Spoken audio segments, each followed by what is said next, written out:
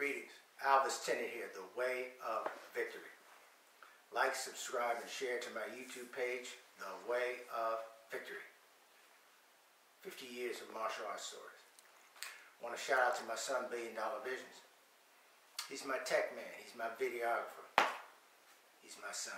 I want to shout out to my man, Banky Pound, TBP, the Banky Pound team, Team Banky Pound. 33 years of prison. Banky Pound was inspirational in me setting up my own channel.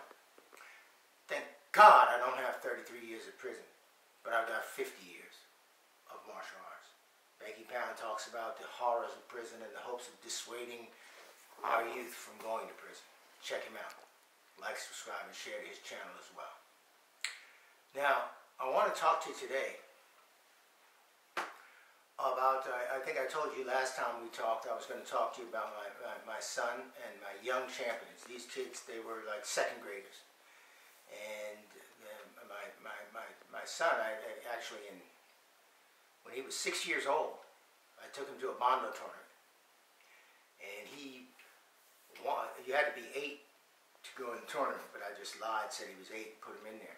And he actually did fantastic. He's very gifted, very talented, and was able to win at 8. And at about second grade, I guess about 7 or 8 years old, he became friends with a kid named Cole Eaton, and I started training both of them together.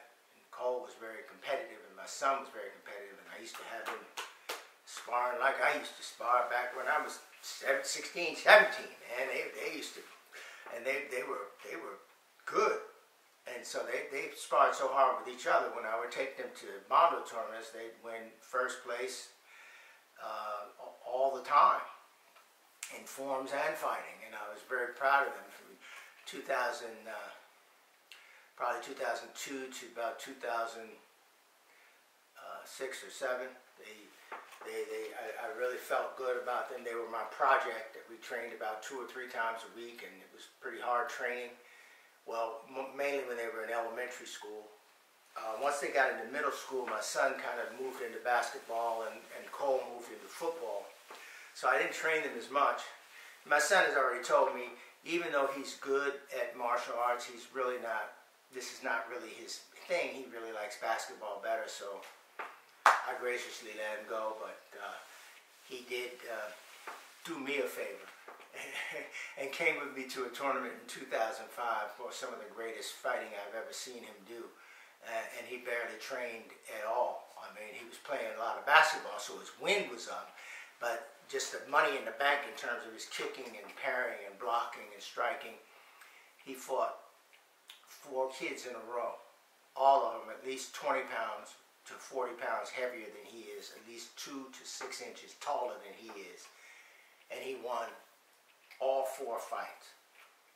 It was an amazing thing. People were coming up congratulating me, telling me, "Man, you must have been working hard with your son." Little did they know, I didn't work with him that hard because I didn't want him to quit on me if I put too much pressure on him. So I was taking it easy on him in terms of the training and hoping that he would just pull it off, which he did. And that's the last time he fought for me, and it was a very rewarding time with my son. He went on to play basketball at the collegiate level and was very, very good at that. And now he's an entrepreneur with his own videography business. I'm very proud of him. Cole is still a friend of mine. They're not that close anymore, but Cole is still, I look at him like a second son, or at least a nephew. All right, so that was that period, and so now we're up into